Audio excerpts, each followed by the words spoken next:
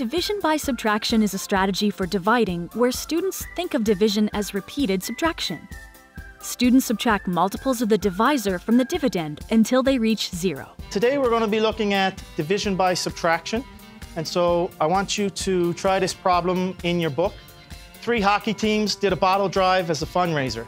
They collected $261 worth of bottles. If the proceeds were divided evenly, how much did each team receive? This strategy allows students of varying levels of understanding to complete the division question and arrive at a correct solution. Students often begin by subtracting groups of 10 times the divisor, as these are easy groups to subtract, and move to subtracting larger multiples as they become more proficient. I used 3 times 10 because I knew it was 30, and 30 is less than 261. I subtracted that, and then I continued doing that step until I got to a number that was lower than 30. And of course I couldn't use 30 because it would be 0. So I used 7 because I knew that 3 times 7 was 21, and that's all that was left. And I added all the numbers up on the side to get 87. Okay, that's fantastic, Macy. Thank you. Did anyone do it a different way? Anyone use different numbers? Griffin, do you want to bring your chart paper up and show us how you did it? This student solved the problem using fewer steps. Our goal is to have students use fewer steps as they become more proficient at dividing. This looks awesome, Griffin. Do you want to explain to the class how you solved your problem? Sure. I used 80 and 7. I know that 3 80s is close to 261, so I used 3 80s to get 240, which bring me to 21.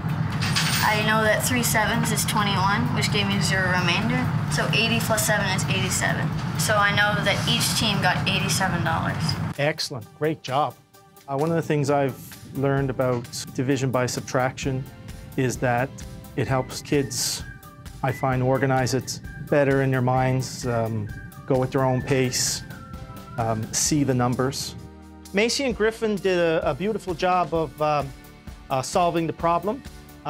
Who can tell me some similarities between these two solutions? Caitlin? They both add up on the side. They both put their numbers to the side and then added them up in the end. Excellent, excellent. Alan? Macy used 8 10s and Griffin used 180, and they're both equal. Excellent. Okay, good job, students. Did anyone use a different number other than 10 or 80? While some numbers may be more efficient to use, there are a number of ways students can arrive at the same answer. This strategy allows the student to work at his or her own level of understanding.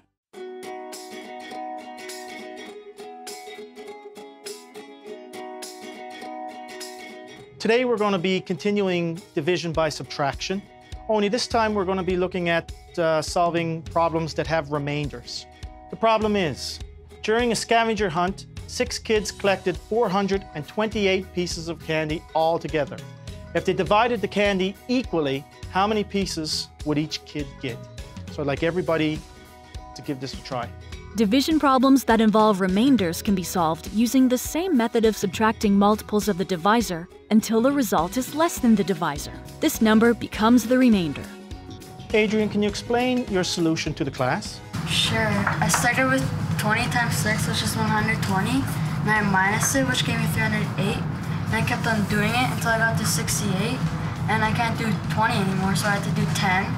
So 10 times 6 is 60, and minus that gives me 8, and then I do 1 times 6, which is 6, because I can't go higher than 8, and then I can't minus it. And that gave me 2 remainder, and I added these up, and I got 71. Using subtraction to divide allows students of all levels to solve a division problem. I believe this is a more effective way to teach. It's better in breaking down the question, letting the kids see the steps better.